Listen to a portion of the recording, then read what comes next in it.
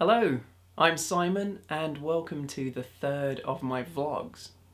Today, what I want to do is firstly start off by responding to a couple of points that have been brought up in videos I've seen recently, and then take this opportunity to show you some things, what I consider to be quite good bargains that I've picked up at local car boot sales. Firstly, I'd like to respond to something SteveBenway brought up in his last Friday Talkie. In fact, I think he was responding to someone else's initial question that he threw out to the gaming community, and that was whether the YouTube community itself is having any kind of effect on the price of retro video games. I think this initial person who posed the question had been noticing that retro games had been increasing in price and getting to the point of being quite ridiculous. I've found this myself in a few instances where sometimes on eBay, ridiculously high buy it now prices, sometimes in shops or on market stalls, people have seemed to have priced games way beyond what they're really worth. And I think YouTube and the gaming community does have some kind of effect on that, because I think they are creating a much larger audience for these games. Not only, obviously, there's people like myself in our mid-30s who are interested in getting retro games, and well, it is for me very much a trip down memory lane, finding either games that I've had in the past and want to get again, or games that I wanted in the past and never had the opportunity to buy because I didn't have the money, or one reason or another. Or it's people collecting for the reason of these things being collectible. So there's all that group of people, but then there's this whole new wave of younger people who didn't have the experience of these games when they were younger, and I think the YouTube gaming community is introducing these people to these games that they would otherwise never even probably have thought about. There are quite a lot of video makers or directors, or whatever you want to call them, out there who are making some really good videos about modern stuff and then also retro, and their modern titles that they're reviewing will pull in a certain audience of younger gamers, and then those people, by continuing watching the channel, are going to be exposed to a lot of the retro stuff. And I've been really surprised by the number of young, what I consider young, I'm talking teenagers here. They're the sort of people who weren't even born when Master System and Mega Drive games are out. I see them snapping up these games in the local cash converters or other second-hand stores, fighting over or rushing to be the first to buy some of these games. So yeah, I think the YouTube community has had an effect. I think the number of quality videos that are put out there is going to have an effect on people. It's that enthusiasm comes out, and it makes you want to play the games, and therefore buy the games so you can play them.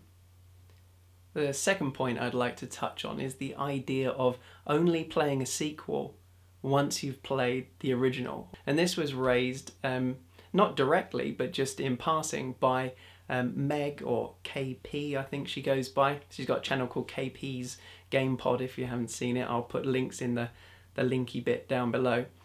And she was just kind of showing what she'd picked up recently, and she happened to mention, I think she'd picked up the second Suffering game, and said that she hadn't got the original first, therefore she's not going to play the second one until she's played the first one. And this is something that's is really important to me. And I don't like to jump into a story in the middle. I want to always start at the beginning and work through the games until I get to the later ones. I do have quite a few games on my shelves that I've got a second or a third in a series and don't have the first one, and so haven't played them because I've been waiting to find the first ones. And I just want to know, is this something that the rest of you do? Or do you just not care about what's come before and you'll jump in and play a game wherever?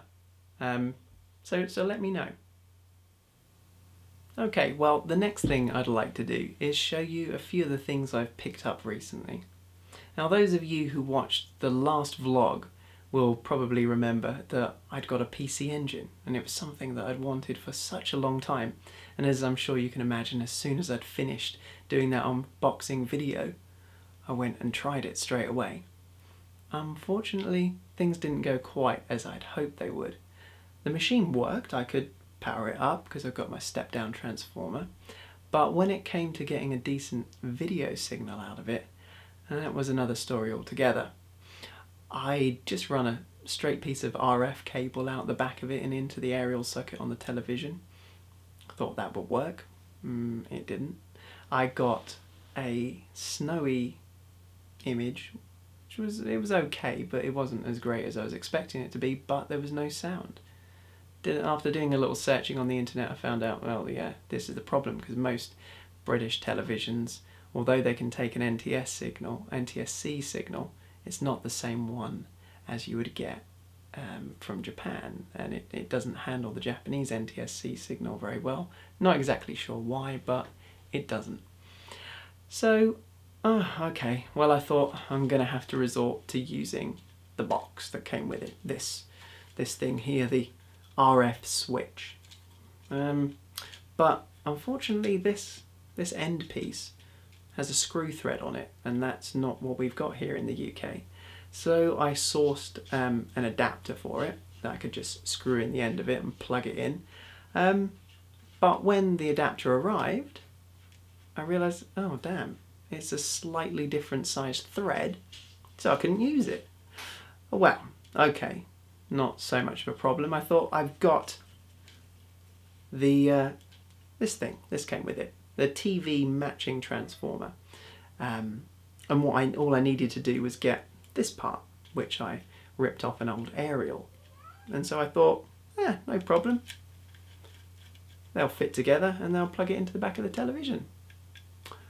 No. Again, different thread sizes, so I couldn't use the two of them together.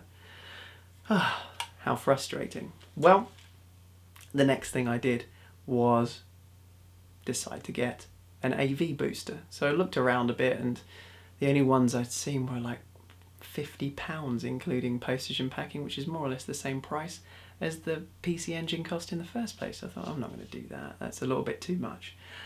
But then one came up for £25, and here it is. I bought it from Hit Japan, and it just took 2 days or 3 days to come from Japan. And, well, it's kind of a ugly grey box, I know. And what it does, if you haven't seen one before, it plugs into the back of your PC Engine and allows you to output AV, so video and the two stereo sockets on there. Doesn't look good, makes your PC Engine nearly twice its original size, but it does work, and I must admit it's in much better condition than I was expecting. It's better than it looked in the photos, and it works a lot better as well. I was quite impressed with the quality of the image that it output, so very happy with that. Next, I went to a car boot sale, and to be honest, there wasn't much there in the way of retro gaming. It was a pretty awful car boot sale, and almost wish I didn't go. But I did pick up a couple of things. The first was this, the Belkin Nostromo, which is a miniature keyboard pad with a little wheel and other buttons on it for use in your left hand for playing things like, well, any FPS games it'd be good for. Also, I guess, for RTS games. I haven't used it from that, and it was only £2. But I'd already got one a few years before, the, I guess, special edition version, the N52, this is the N52, this is the N52 TE, which I guess is Tournament Edition, and it's powered by Razer, so it's got some blue lights in there. Wow. But I thought I'd get this one for a backup as it was only £2. And then the other thing I picked up was a joystick. A boxed Microsoft Sidewinder. Now, I remember wanting one of these back in my PC days, but they were always a little bit more expensive than I wanted to pay for a joystick. But I'm very pleased to find one that's boxed and has got all of its components in there for £2. So, pretty happy with that one.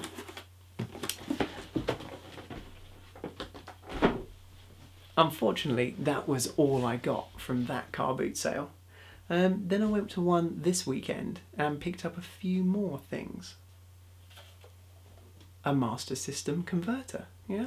If those of you who watched episode 2 will have seen and heard how much I like the Master System converter. I'd bought one off eBay a couple of months ago, and that was about, well, it was £10 plus £2 postage and packing. This was, guess how much? 50p. And it came with a multi-tap as well, which was nice. Not that I really needed a multi-tap, but the person threw it in for 50p.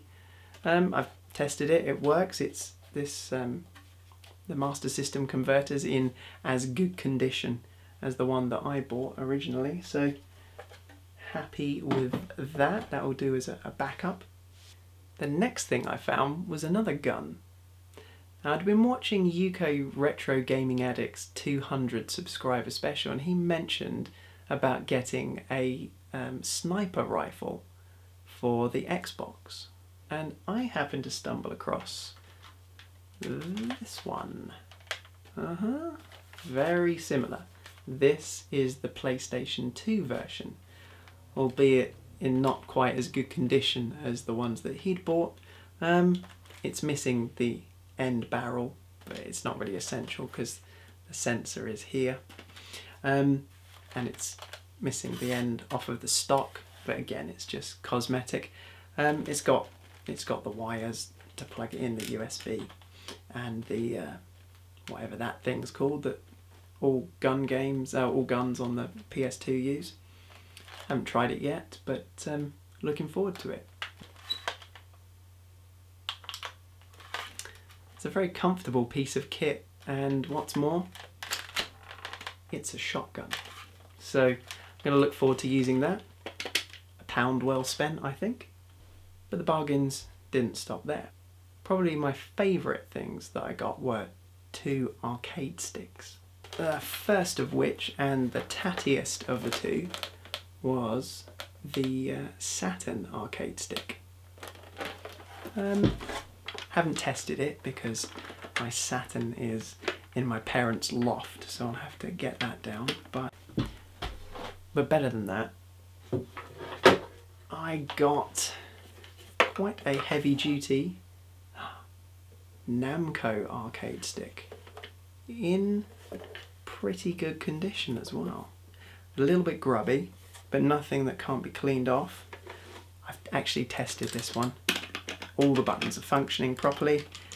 Had a little go on Defender actually, and it's much better than using a joypad. I'm going to get plenty of use out of that. Well, that's it from me. Hopefully you enjoyed looking at the things I got from the car boot sale. Let me know if that's the sort of thing you want to see in future. If you don't, then I won't bother showing you. And also, I want to hear your comments on the 2 things I mentioned at the beginning, the retro gaming prices increasing and the importance of narrative and not playing a sequel before you play the original. So, give me comments. If you want to leave a video response, that would be great as well. And, well, from my spare room to your wherever, this is Simon signing off. Bye bye.